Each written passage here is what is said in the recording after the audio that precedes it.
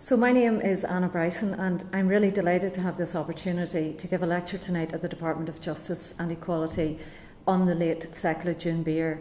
I had the opportunity of writing a biography of Thekla some years ago, and I suppose I became more and more interested in her life and times as I researched my way through her papers that were held at the Institute of Public Administration. Thekla's name has gradually faded from public consciousness in the years since her death, but those who are familiar with her probably associate her with two things really. Firstly, she was the first woman to be appointed as Secretary of a government department. So she was appointed Secretary of the Department of Transport and Power in 1959. And then others would associate her with the Commission on the Status of Women, which she so ably chaired in her retirement in the early 1970s. But I suppose as you kind of work your way back through her career, what really strikes you is that it was no easy path to the top. She was amongst that very first generation of women to attend university, and her career is really marked by a whole series of firsts.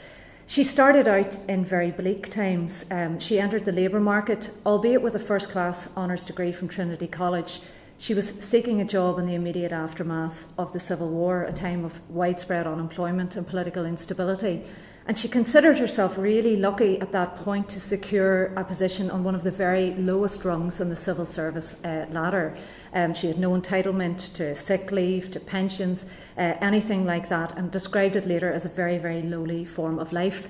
Even later on, as she moved on, she had to supplement her income by taking a second job teaching in Trinity, by writing freelance, and all of that because behind the scenes she was caring for her invalid mother and so forth. So I suppose I was able to begin to kind of colour in a little bit of both the career path that she followed, all of those glass ceilings that she shattered, and together with that to shade in some of the detail of her life. And indeed, you know, nothing could be further from the stereotype of a kind of a spinsterish woman with a hair in a bun and a stern expression. She was a sparkling hostess. She was a founding member of an OIGA. She loved to travel. She loved to dance.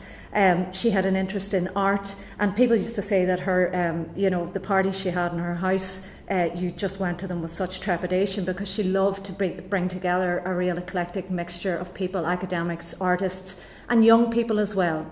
I think one of the other things that really inspired me about her was that she didn't pull the ladder up behind her. And a number of people would have emphasised that to me. Former President Mary McAleese would say one thing about Thekla was she was so affirming. She really tried wherever she could to kind of help others, in particular to help other women, to kind of follow in her footsteps and achieve the kind of success that she had achieved.